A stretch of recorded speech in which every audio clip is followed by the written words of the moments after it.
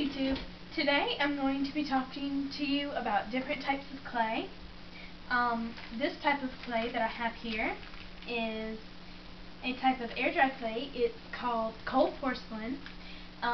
This much in stores is about $14 to $18 depending on what type of brand that you get. And I made this at home for I think maybe $4 to $6 or even $5, you know, however much it took. I really wasn't you know, thinking about it, so I didn't really do it.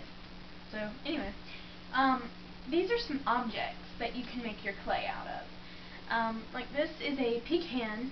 We have a pecan tree right next to our house, so if I could stop dropping it, I picked up one of these to show you that it's a good object to do for a beginner. And then these leaves are really good. Like just doing this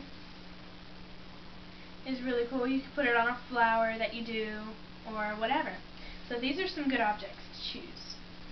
Alright, ceramic clay. This is a big thing that I do, which is ceramics. I have it here in this container. This is ceramic. Just real nice and soft clay. Just work it a little bit and it'll get super soft. You know, this is some of the little detailed items you can do. I'm sorry about the light, guys. It's kind of yellow. Okay. And some of the finished products of ceramic clay would look sort of like this. Let me get up in front of the camera so I can see that you see it. This is a heart dolphin. This one is pink. This one is like a really dark green. I didn't know it was going to turn out that color. It's supposed to be a sea green, but as you see, it didn't turn out that way. Another one. This is a doe. Doe, a deer, female deer. This is a buck, and I made them to where that they would have their noses touching because I thought it was really cute. Unfortunately, they didn't stay like that because the person that put them in a kiln separated them. Whatever. They're good by themselves too. And then this is a Christmas tree or a pine tree that has a little stand on it. The reason they don't have glaze on the bottom, by the way, is because when you put it in a kiln, it cannot have any glaze on the bottom or it will stick to the rack that it is fired on. This one has a stand, but these two, their stands broke off, so now they're just like sad trees. So I have those. And then this one I made is super amazing.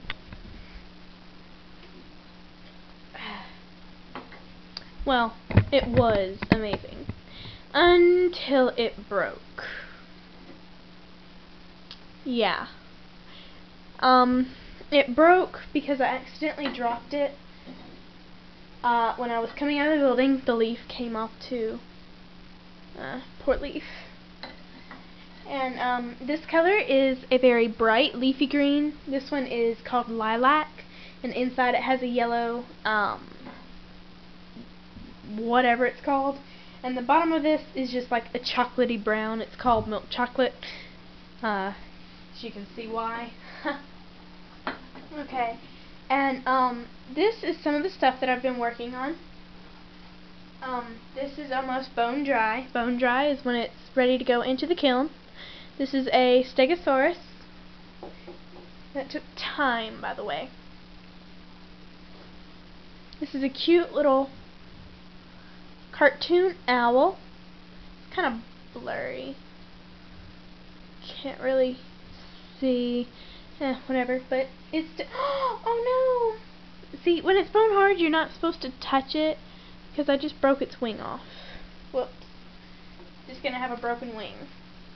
I'll fix you later. And this one is a turtle. That is my symbol. Here we go. Those are some bone hard. This little container has some slip in it, which is water and clay mixed together. It's like a glue in ceramics that holds all your pieces that you need to do together. This is a paint stir that I used to make my slip with. Stir it all together and stuff, but I eventually just put my hands in there and, you know, whatever. This is a cup that I put my water in. It's a regular plastic cup. I have my paint stir, a wooden dowel. It's just a thing that I found in my room. It's just a piece of wood that's rounded off to make good eyes.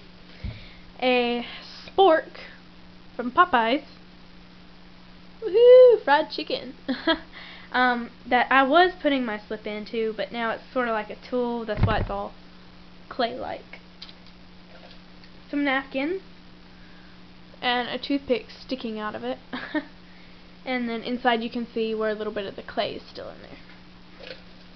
Okay, and I keep all of this pretty much neat, as neat as clay can be.